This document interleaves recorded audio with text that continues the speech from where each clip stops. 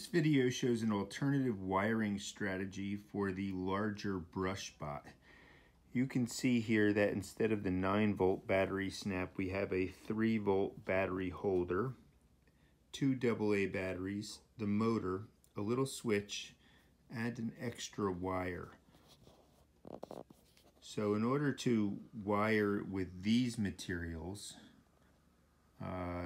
we are going to kind of show you how to complete the circuit. Alright, so the first thing you're going to do is you're going to add your batteries. As you can see, I'm holding the batteries and trying to film at the same time.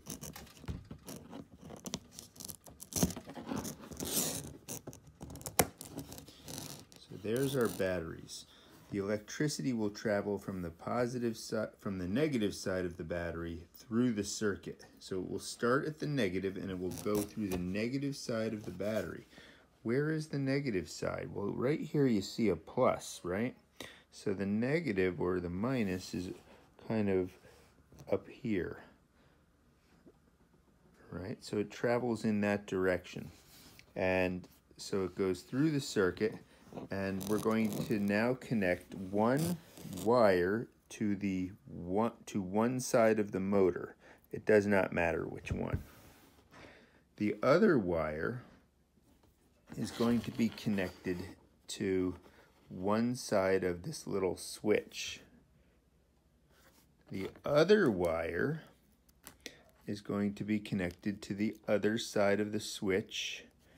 And finally, our last wire goes to the other side of the motor.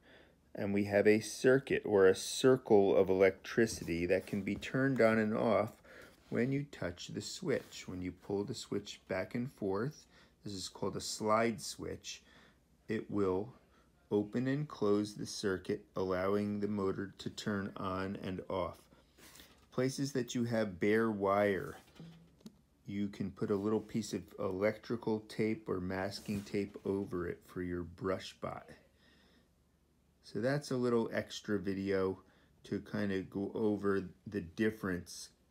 We did start shipping out this type after the 9-volt motor, and the only reason was because of supplies were easier to get for this kind of motor than the 9-volt battery snaps. Okay, thank you.